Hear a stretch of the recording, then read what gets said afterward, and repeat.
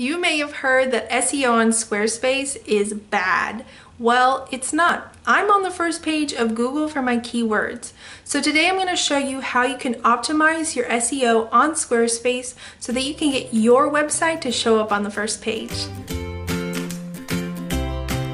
If you are moving your website from another platform to Squarespace, one of the first things you'll want to do is create 301 redirects. And what this does is ensure that any old or broken URLs from your old website will be forwarded to the new correct URL on your new website. To optimize your SEO on Squarespace, there are a few particular areas that you want to pay attention to.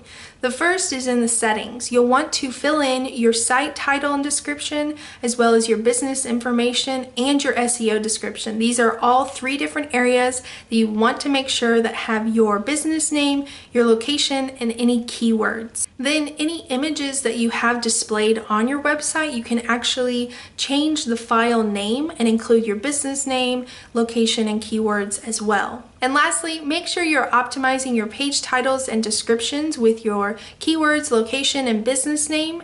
Now, depending on which template you use, this may actually appear on the front end of your website, and you may not want that.